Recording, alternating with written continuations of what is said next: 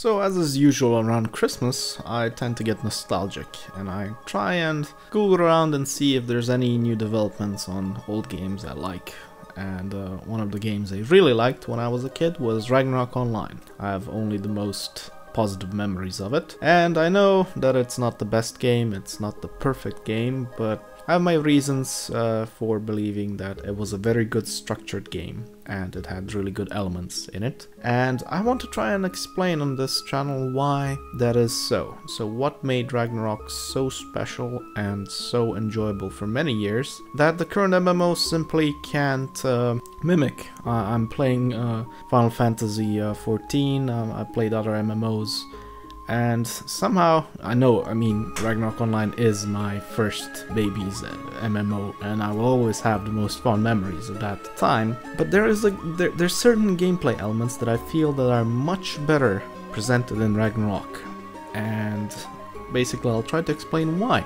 And to even begin with the explanations, I first need to go into the troubled history of Ragnarok Online, how it was developed, what inspired it, and well, from there on, I'll try to explain how it changed and what elements I feel are way better in Pre-Rebirth Ragnarok and how it compares to Rebirth and the new Korean game that came out recently, Ragnarok Zero.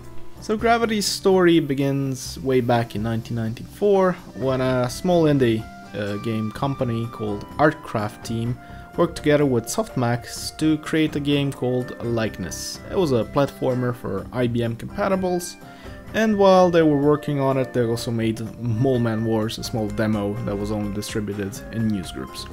Now, after the success of Likeness, this team split, and a part of the team stayed with Softmax, while another part of the team, together with Kim Hak-yu, the creator of Ragnarok, formed a team called Team Gravity. So the newly founded Team Gravity joined up with S&T Entertainment for their first game called Lars the Wanderer that came out in 1995 for IBM compatibles.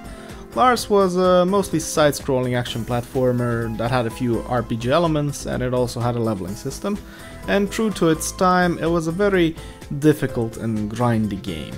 So after the success of Lars, they partnered together with Namelsoft to make their second game called Ant-Man 2 in 1998. The game was a fusion of Metal Slug and Gunstar Heroes, so a side-scrolling shooter game. It was pretty popular in Korea at the time. It never quite reached the fame or recognition of the games it copied, but it was still pretty okay. Oddly enough, it never was published in America, yet received a limited budget release in Germany, where it's pretty hard to find it today because of the low volume that it sold at. In 1998, while developing their next game called Arcturus, Kim Hak-yu became the CEO of Gravity and decided to start a very ambitious project, but that project was still in its infancy. On December 21st, 2000, Gravity released a game called Arcturus, Curse and Loss of Divinity, together with a famous Korean studio called Sonnery. They were really famous for making RPGs, and this was another RPG co-developed with Gravity. Now if you look at the game, it looks kind of familiar, and that's because it's using the same engine that will later become the Ragnarok Online engine. The game itself was pretty popular in Korea, sold 25,000 copies by the end of the month, and next month it sold 60,000. The game was published in Japan in 2003, sold 20,000 copies in 3 days. Now, the sad part about this game is that obviously a lot of people wanted to play it, and back in the day, if you remember Mirror Moon, they were really famous for doing the early visual novel translations. They decided to pick it up, and their page can be still seen today where it was started, but unfortunately never finished. So before I start going into Ragnarok Online history, I want to clear something up. I think most people think that MMOs started with Ultima Online. Sure, there were a lot of games back then that could be classified as MMO. Some people say the first is Meridian, some say it's Legends of Kesmai. But there's an interesting game that came out in 1996 in Korea called Nexus: The Kingdom of Winds. It looks really similar to Ultima Online, and it has a lot of the features you'd expect of an MMO. So Korean developers have been into the MMO for a very long time, and a year later in '97 Ultima Online was released. But what a lot of people don't know is a year later, after that, a company called NCSoft released Lineage 1, and that was the premier MMO at that time in Korea. It was hugely successful, and a thing to note is a lot of people compared, like when I started playing Ragnarok, people would say like Ragnarok is like anime Diablo 2, but you actually need to understand that it's more like anime Lineage 1. So finally we dive into the history of Ragnarok Online. Now from 1999 to 2001 I couldn't find much. I'm assuming maybe they had some previews in like magazines at the time or something in Korea. I'm not Korean, so I couldn't dig them up, but they were like, Gravity was an independent studio. They had plenty of funds in 2000 from Arcturus, and so the development of Ragnarok Online, I'm assuming, was going pretty swell. Now in 2002 the first closed beta started popping up, and a lot of players were really excited about the game. And so the game was progressing. They even expanded the betas to US territories with Ragnarok International. But something happened in 2002 that would spell doom for the company, and it got a lot of players upset. So naturally they wanted to transition from the free model of closed betas to the pay-to-play model that was traditional at that time.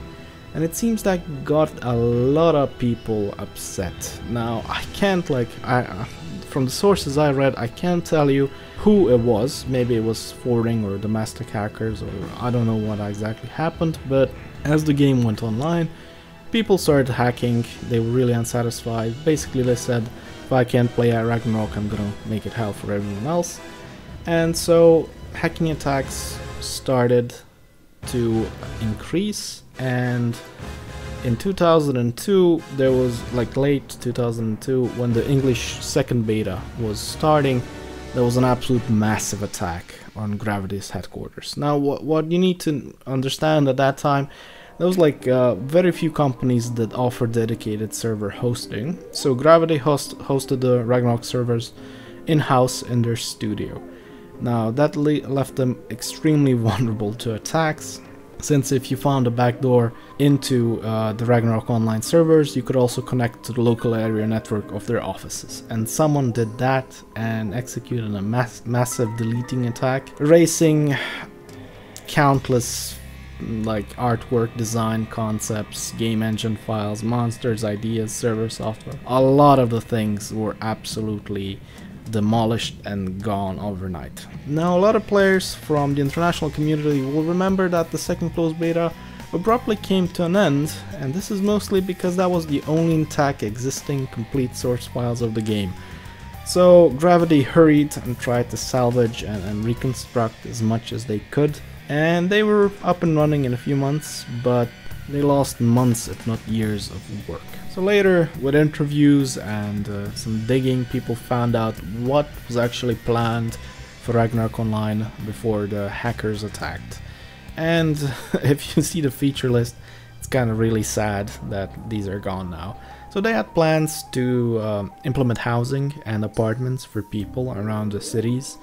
And they wanted to reduce loading times between maps to almost zero. They wanted larger maps, double the size of the maps they had currently. They also wanted satellite towns for every city. So Islud was a satellite town to Prontera, and Archer Village was for Payon. They also wanted to add these kind of cities for Geffen, Morok, Juno, Alberta, Komodo, Aldebaran, and so on. There was also a mercenary system planned. They wanted to make an actual PvP arena, not the PvP that we later got, but something more akin to if you play Tree of Savior, that kind of arena. There was also to be third level classes, so after novice, first level, second level, there was supposed to be a third level, and there's supposed to be additional like branches. So they wanted to make like a sorcerer for mages and rangers for swordsmen and so on, but all of that unfortunately was erased and development money was refocused elsewhere. So, with the company on its knees, having suffered a huge massive hacking attack, Gravity was now on its deathbed, spiraling into bankruptcy. And out of nowhere came Samsung, somehow having heard about this, and offered to bail them out. But Samsung had their own demands on the game, and they instated a guy named Kim Jong-un. I have no idea how to pronounce his name, so here's the name on the screen. So basically Samsung offered to bail out Gravity, but it had its own ideas about the game. It wanted to make some money, obviously. So in 2002, Kim Ha-kyu butted heads with Kim Jong-il and resigned from his CEO position a few months later. Now, Korean gamers obviously speculated that this was due to Samsung interference or something. They probably had some kind of a huge fight. And in an open letter, Kim said that this wasn't because of Samsung, etc., you know, the corporate bullshit that they did.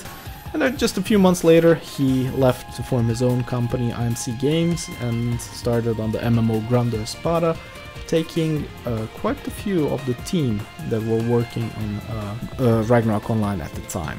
Now, Gravity, having faced this kind of a issue and not having released all their international servers, though, Samsung decided to franchise the whole Ragnarok Online server infrastructure to other people around the world. Now, this is a big departure from their original plan, where they would make sister companies in different countries or regions and then simply run their own servers. This time, these servers were under the management of local people that had no affiliation with Gravity, and they could do what they saw fit with the servers. Now, this later led to huge allegations of mismanagement, and there was a hacking scandal, etc. There was a lot of drama regarding that, but that's how they decided to do it, and the business model they decided to implement was pretty bad. Basically, you'd pay for the game, that was like an initial sum, and then later you would pay for expansion packs for the game, the so-called episodes. So every episode cost a huge amount of money, and depending on the server and how much population it had, this was a flat fee.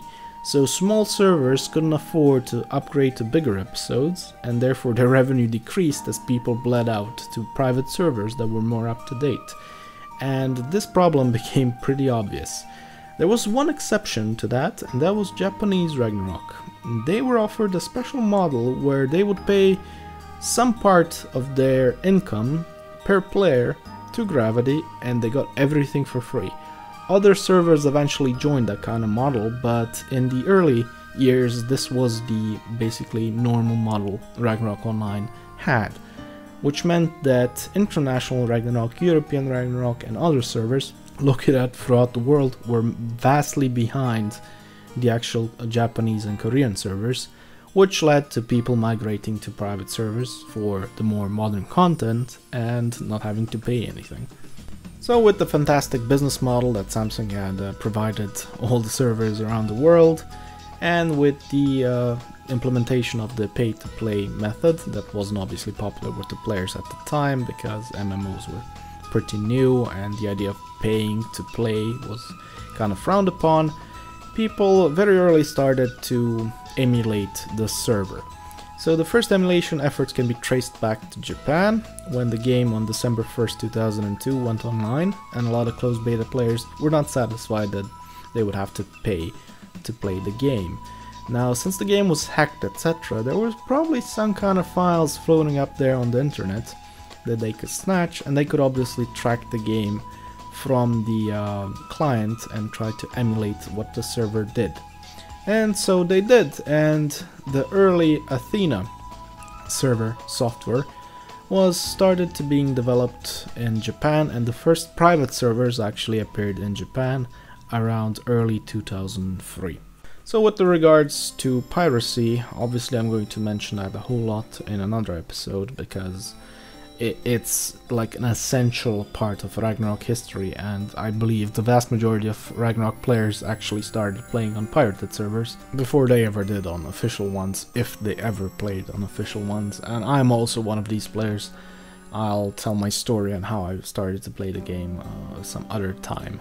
So this is the end of the first episode. I hope you enjoyed it. I'll be taking any critique you have or any corrections that you might spot. I mean, I did my research, but this is quite an extensive subject. I dug around a bit, but I didn't probably dig enough on some certain parts, so if anyone has any corrections, please leave them in the comments below.